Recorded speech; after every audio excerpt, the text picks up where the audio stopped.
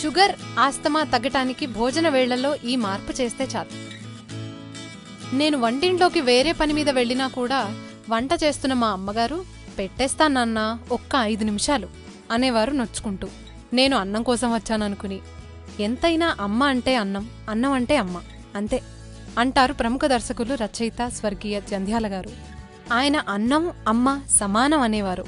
నిజమే, మనం తీసుకునే ఆహారం దైవంతో సమానం. కానీ సమయాసమయాలు చూసుకోకుండా ఎప్పుడు పడితే అప్పుడు ఇష్టం వచ్చిన మోతాదులో తింటే అప్పుడు అదే విషం అవుతుంది. దానికివ్వాల్సిన గౌరవం దానికివ్వాలి. వేరే వీడియోలో మనం ఉదయం భోజనం ఎన్ని గంటలకు తీసుకోవాలో తెలుసుకున్నాం. మరి రెండో పూట పరిస్థితి ఏమిటి? అదే రాత్రి ఎన్ని గంటలకు తీసుకోవాలి?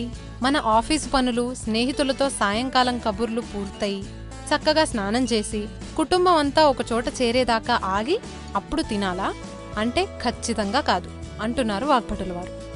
మీకు పనులన్నీ ఖాళీ అయినప్పుడు భోజనం చేయటం వల్లే బాన పొట్టలు, జీర్ణకోశ సమస్యలు వంటివి వస్తున్నాయి అంటున్నారు. ఆయన చెప్పే సమయం ఏమిటంటే సాయంకాలం భోజనం సూర్యాస్తమయానికి 40 నిమిషాలు ముందుగా చేసేయాలి అంటారు. అంటే ఫర్ సపోజ్ మన ప్రాంతంలో సాయంత్రం 6 గంటలకు సూర్యాస్తమయం అవుతోందనుకోండి. అప్పుడు మనం 5 గంటల 20 నిమిషాలకు ఆహారం తీసుకోవడం ముగించాలన్నమాట. వేసవి కాలంలో ఇంకొంచెం లేటుగా సూర్యాస్తమయం అవుతుంది. అప్పుడు కొద్దిగా మార్చుకోవచ్చు. కానీ ఎట్టి పరిస్థితుల్లోనూ సూర్యుడి గమనంతోటే మన ఆహారం తీసుకునే సమయం ఫిక్స్ చేసుకోవాలి అని చెప్పారు. మరి అంత త్వరగా ఆహారం తీసుకుంటే రాత్రి మళ్ళీ ఆకలి వేయచ్చేమో అని మీరు అడిగారనుకోండి. దానికి ఒకటే సమాధానం, రాత్రిపూట ఏదైనా తీసుకోదలిస్తే అది కేవలం పాలు మాత్రమే అంటారు ఆయన. ఏమిటండి ఇలా తీసుకోవడం వల్ల లాభం అంటే డయాబెటిస్, అదే షుగర్, ఆస్తమా ఇంకా వాతపు సమస్యలు దరిచేరవు.